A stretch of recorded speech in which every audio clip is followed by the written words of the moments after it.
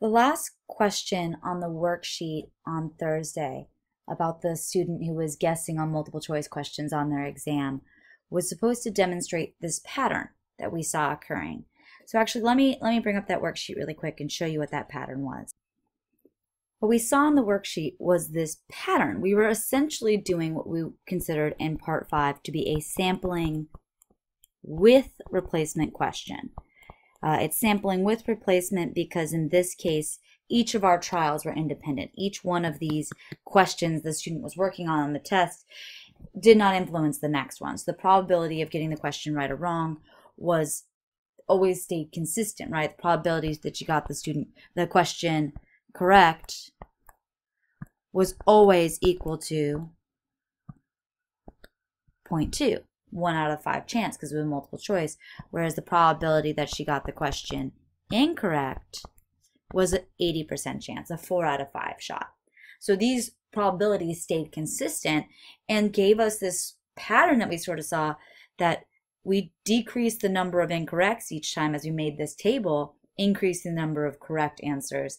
And the only thing that was sort of funky and that we didn't like so much was trying to figure out the number out in front. How many ways could we possibly order this? And in class, I made a giant, terrible tree diagram with all 16 possible ways that quiz could go. And we could actually circle and see, oh, these are the 6 times she got 2 right. But there's got to be an easier way. And this pattern is actually what we are learning about in 5.2. So in 5.2, oh, I didn't need to do that. 5.2, we're talking about the binomial distribution, which is exactly what we saw there in that worksheet. So in order for something to be a binomial, 4 things have to be true. Follow binomial distribution. There must be a fixed number of trials. So in our example in that worksheet, there were 4 questions. Each of these questions is considered a trial or an observation. This is our random event. These are our kittens that we're pulling, right? So each time we pull something that's a trial, there's some random outcome that's going to happen. We actually call these technically Bernoulli Trials. They're called Bernoulli Trials. Actually, I'll just skip for the third bullet point. Bernoulli Trials have 2 outcomes, either a success or a failure. So either this or not this. They are mutually exclusive and they are complements of each other. So those are our 2 pieces. So every trial, there's 2 things that can happen, success or failure. Our goal in these particular binomial experiments is to count up the number of successes. So in our previous example, this was the number of questions she got correct on the test. So whenever we're counting, that's when we're dealing with this binomial distribution. A Bernoulli trial is just a single trial. Is it right or wrong, or is it success or failure? Binomials, how many successes do we have?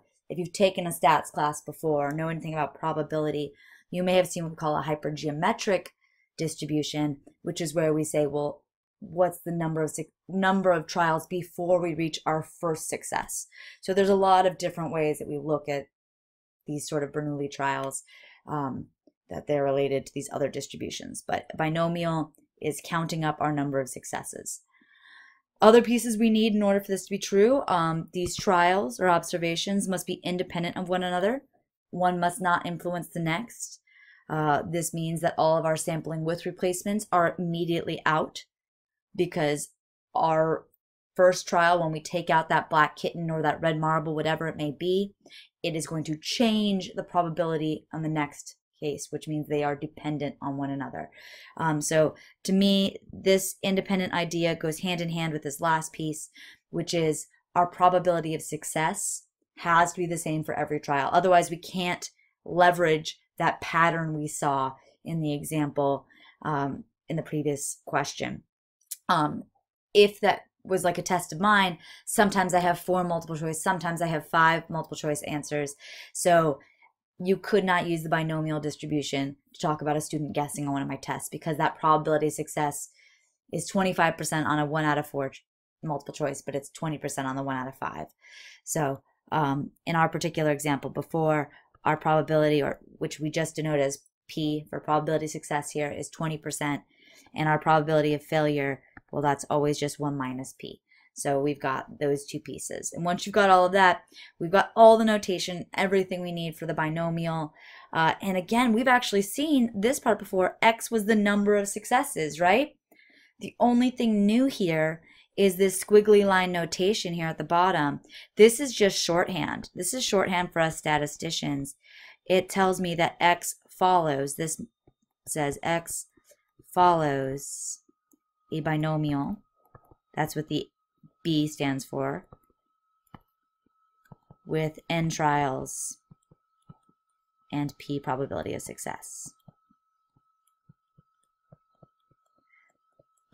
So that's what that tells us. That's like writing a whole sentence, is this squiggly line notation. And we're going to see more of this notation as we move through the course and we learn about more distributions. So this is just our first introduction to it. It's just shorthand. That's all it tells us. So as probabilities in that last example can be found using this formula. So our formula is probability that our number of successes is equal to k is n choose k, p to the k, our probability of success to the k, and q to the n minus k. So I'm going to go ahead and just do this once for our example that we did before. If you remember, our probability that x was equal to 2, this is the one that most students got wrong when we were doing this by hand in class because they couldn't figure out this, the number of ways to order. So this combinations formula is what this is. This n choose k is what we usually say this as, those of us in the know. This was the piece that we had to do painstakingly by hand, which sucked, and now we don't need to do that. So if we were to do this question, we had 4 trials, right? 4 different questions. We wanted 2 of them to be successes. Probability of success was 0.2. Probability of failure was 0.8. And that needs to be to the 4 minus 2. So now we're very close to what we had on the worksheet, 0.2 squared, 0.8 squared. The only thing is that we need that 6, that 4 choose 2. Now there are a number of ways to do this. One is this formula here, which actually shows you the number of possible ways to do the ordering using factorials. A factorial, just so we know, if you have 7 factorial, 7 times 6 times 5 times 4 times 3 times 2 times 1, everything multiplied together, that's what a factorial means. So if you were to do this for this example, you'd have 4 factorial all over 2 factorial, 4 minus 2 factorial, which is 4 times 3 times 2 times 1, all over 2 times 1, and 4 minus 2 is just 2 again, so another 2 times 1. So those would cancel, leaving you with just your 6. So that's how the formula works. Now, we should not have to use this formula. I will not give you that formula on the test. As you'll see on Tuesday when I get you guys your formula sheets, this formula will be given to you on the test, but this one will not. And that's because we can do this in our calculator. So I'm going to show you that here. We're going to go ahead and do one example, and I'll end this video and make another one for the actual application of the formula. But if we want to do 10 choose 6 in our calculator, here's how we would do that. And this should say successes. Making notes for myself. Where is my calculator? There it is. So that combinations button is in the math section. So if you go into the math section, it's over in the probability submenu. By the way, this is how you turn things into fractions, which is a sweet button to know for a real math class. If ever you get a decimal out and you're supposed to give a fraction answer, you just use that.